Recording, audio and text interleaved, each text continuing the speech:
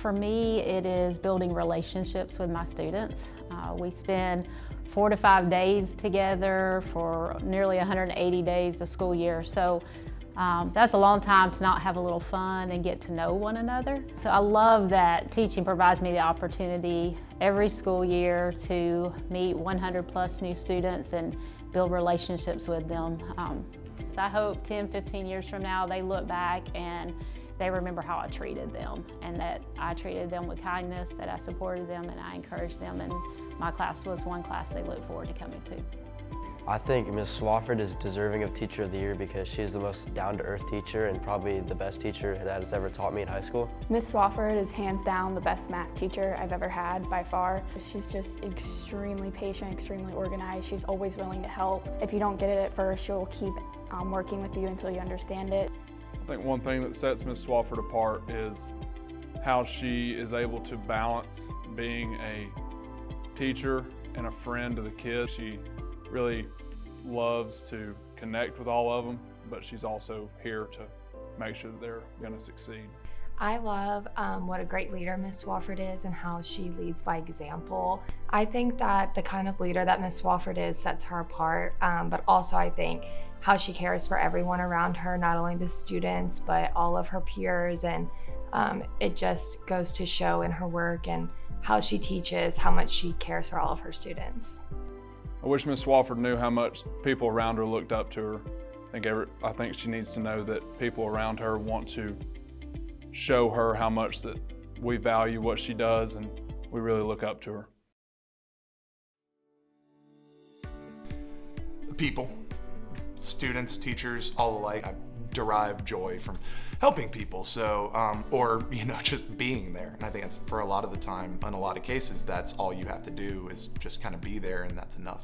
My students, I just want them to leave with that kind of confidence to try something and see what happens and not be afraid of failure. And sometimes I feel people get a little too scared to get out of their comfort zone, and that's where actual growth happens. Is organized, but also is able to adapt and change his course, and it is very accommodating.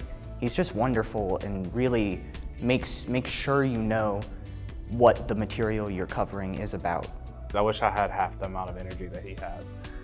So he fills up the room every time he walks in, and I know that his students must feel that too. So him being able to bring his best every day, which is very obvious when he's bringing his best, is something that I think just lifts your spirits up, even if you just see him in passing conversation. He's always willing to give advice, willing to help, and just always putting the school and the staff first. I love his sense of humor. He has the ability to walk into a room and to elevate the mood. I wish that he knew that he has definitely been the reason why I have walked away from a difficult day with a better attitude. The best thing about teaching is just loving my students, getting to share in their lives, and establishing lifelong relationships. When my students leave my class, first of all, I want them to know, number one, that I love them.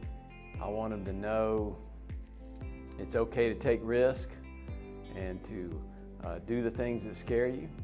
I want them to know that when you get where you're going, keep going. Coach Jackson is deserving of Teacher of the Year because he not only gives his all to his students, but he gives his all to his coworkers and his football team.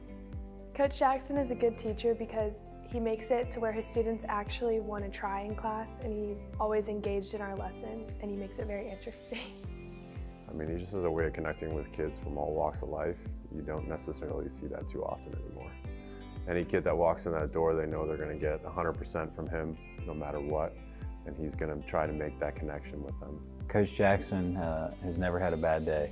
At least we wouldn't know that. His attitude, like I said earlier, is he's just happy-go-lucky, and I think that has a lot to do with his teaching ability and his connection with his students. I know every time that I need, maybe a little perspective or a pick-me-up, talking to him for 5-10 minutes, and I can just run through a wall and not feel a thing.